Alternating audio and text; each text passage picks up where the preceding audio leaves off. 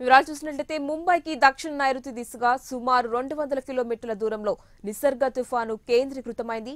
తుఫాన్ ఈ రోజు మధ్యాహ్నానికి మహారాష్ట్ర, గుజరాత్ సరిహద్దుకు ఆనుకుని ఉన్న అలీబాగ్ వద్ద తీరం దాటనుంది.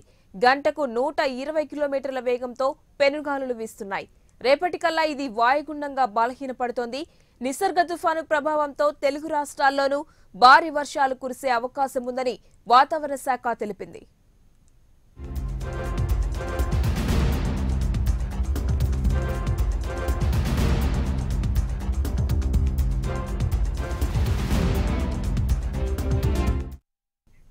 ఇదే విషయానికి సంబంధించి మరింత సమాచారం విశాఖ ప్రతినిధి రామకృష్ణ అందిస్తారు. రామకృష్ణ, చెప్పండి. Very good morning Madhuri.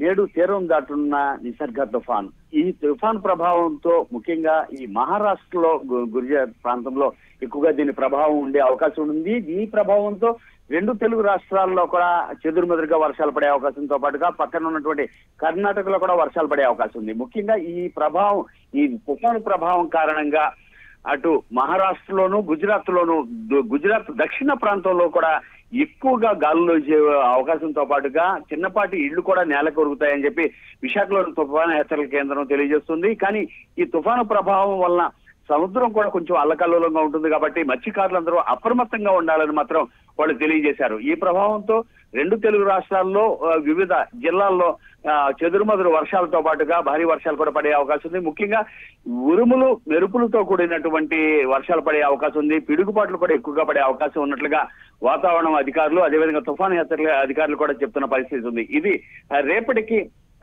వాయుగుండంగా మారడం, తగ్గుముఖం పట్టే అవకాశం ఉంది. ముఖ్యంగా ఇది తీరం దాటే సమయంలో మాత్రం దీని ప్రభావం మరింత ఎక్కువగా ఉంటుందని తుఫాను హెచ్చరికల కేంద్రం అధికారులు చెప్తున్నారు. ప్రజలు అప్రమత్తంగా ఉండాలి. ముఖ్యంగా విద్యుత్ స్తంభాలు కూడా నేలకొరిగే అవకాశం ఉంది ఈ తీవ్రమైనటువంటి గాలులకి.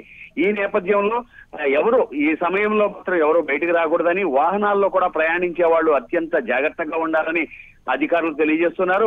ముఖ్యంగా తెలుగు రాష్ట్రాల్లో ఉన్నటువంటి ఇటు ఆంధ్రప్రదేశ్ కానీ అటు తెలంగాణ ప్రాంతంలో ఉన్నటువంటి వ్యవసాయం చేసుకునే వాళ్ళు కానీ, ముఖ్యంగా మామిడి పంటలు ఉన్న వాళ్ళు జాగ్రత్తగా ఉండాలి. ఈ గాలులకి తేలికపాటి గాలులు ఇచ్చే అవకాశం ఉంది.